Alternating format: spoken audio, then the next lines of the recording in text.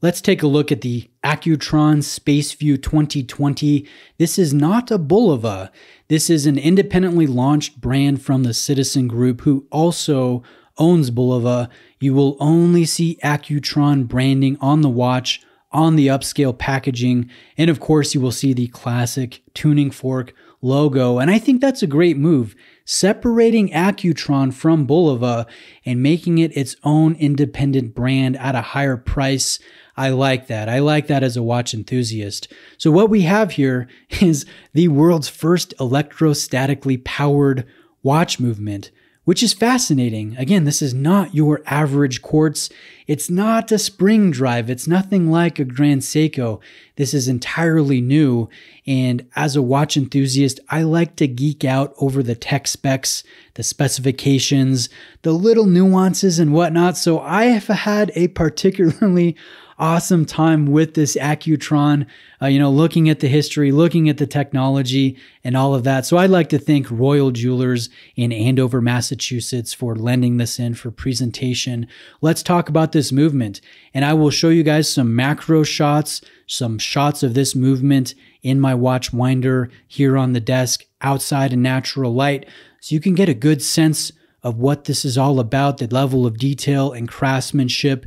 And then I will also drop in an exploded view of the movement so you can see how complex it is and how nuanced it is. This is the caliber NS30 Y8A. We have 28 jewels, and this is entirely made in Japan by Miyota. And Miyota is the movement arm of the Citizen Group. They provide movements not only to third parties who buy them, but to Citizen for their automatic movements, the Citizen also for the Japan market. So it's a really great movement, and it is done entirely in Nagano Prefecture in Japan. This is accurate to within 5 seconds per month, which, if you think about it, it's not the most accurate quartz movement on the market. This is not going to be as accurate as a The Citizen or a Grand Seiko or a Longines VHP, very high precision, but it is going to be more accurate than your standard solar powered quartz movements or your standard, just your normal quartz movements from, say, ETA, What's in My Tissot, PRX. And the movement accuracy is not the draw here. The smooth second sweep is one of the draws here. The power saving mode is one of the draws to this movement.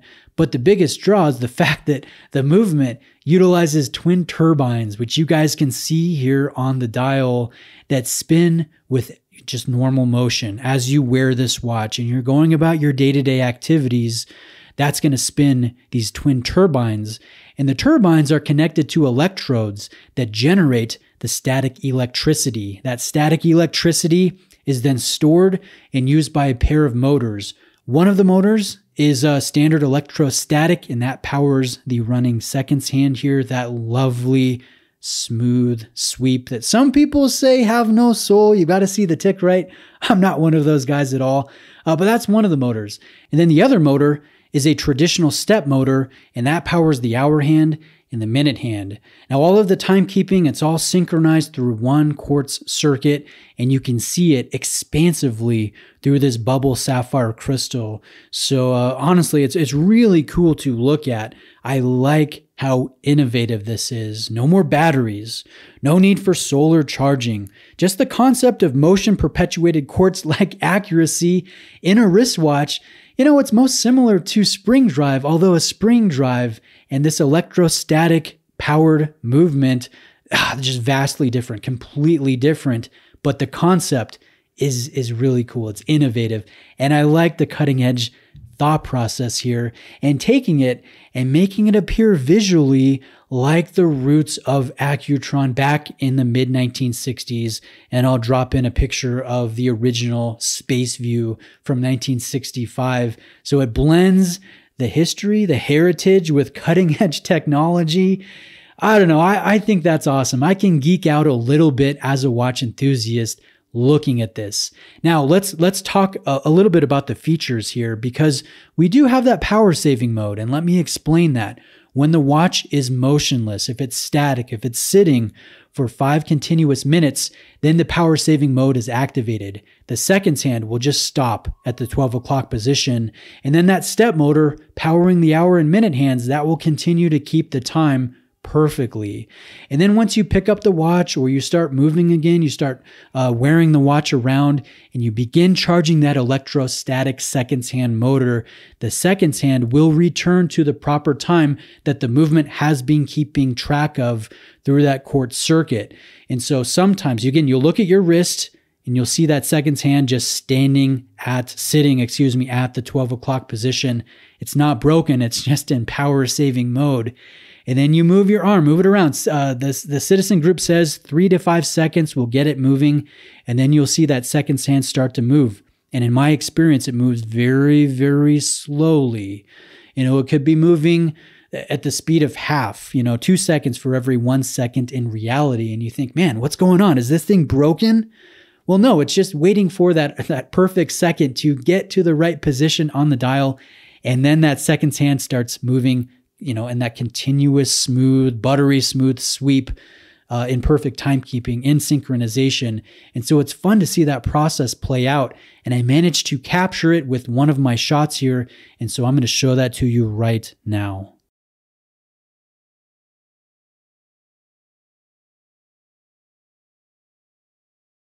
So pretty interesting. I like seeing that. This is fun. This is a watch enthusiast piece that you don't get tired of looking at.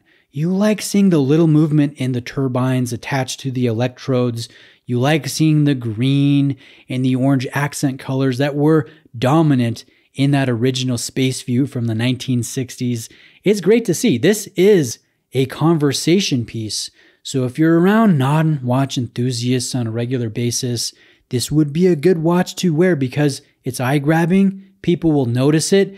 And they can go, hey, what's going on there? What's up with all that? What's up with all those things on the watch? And you can say, hey, this is the first electrostatically powered watch movement.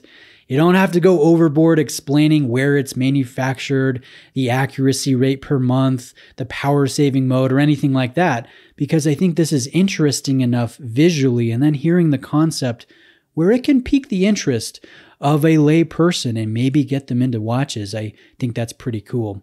So let's continue with the review here. We have 50 meters of water resistance. We have a bubble sapphire crystal, and then we have a calfskin leather strap with a deployant clasp.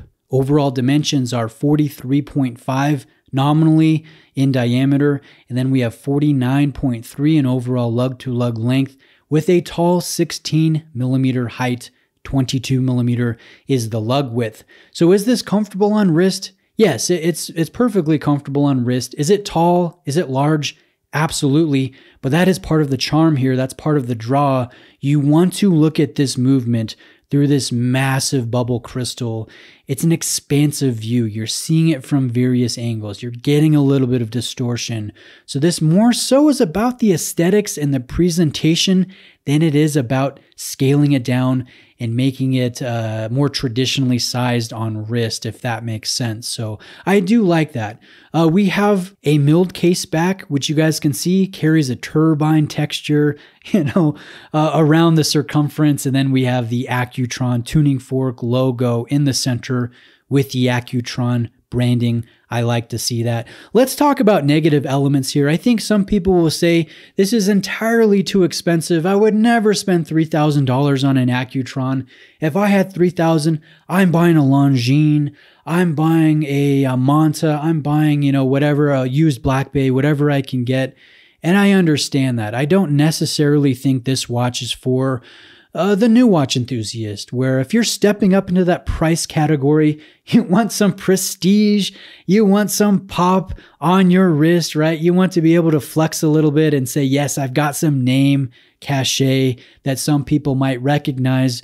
But I think if you've already had that phase, if you've moved past that and you're just looking for watches that are cool, that you connect with, that are conversation pieces, that are different from the masses of Black Bays on the market, right? That are being posted on social media. Again, nothing wrong with that. I've had those days myself, no judgment from me, then this is one that you might want to consider because it is really cool, but it is expensive. I recognize that. But you're not going to get this type of R&D, this technology, a world's first, for $500. That's just not going to happen. So I recognize the price segment here. I do think it's appropriate, even though it is pretty stiff and it will hurt the wallet if you were to pull the trigger. So I think this also suffers from the fact that the sapphire crystal does not carry great anti-reflective treatment.